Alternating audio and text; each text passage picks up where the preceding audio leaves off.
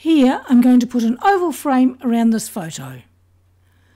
So first I'll click on the ellipse tool in my toolbox to select it,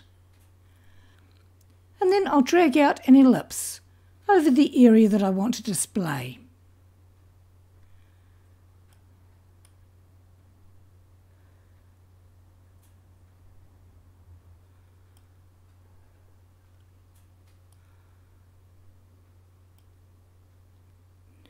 And then I click on Select in the menu bar and come down and click on Invert. And now I'll click on the Bucket Fill tool to select that. And I'm going to make my frame brown.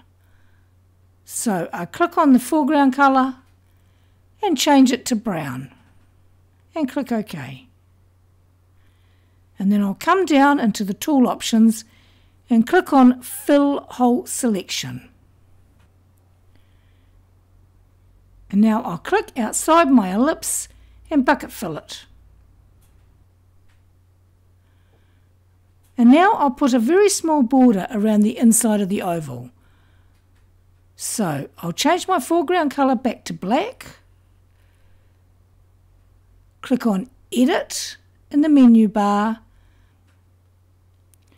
and come down and click on Stroke Selection.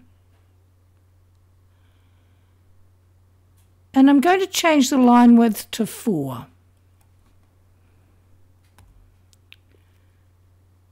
And then click on Stroke to confirm it. And now I'll deselect it and stop the marching ants by clicking on Select and None. And there you have it.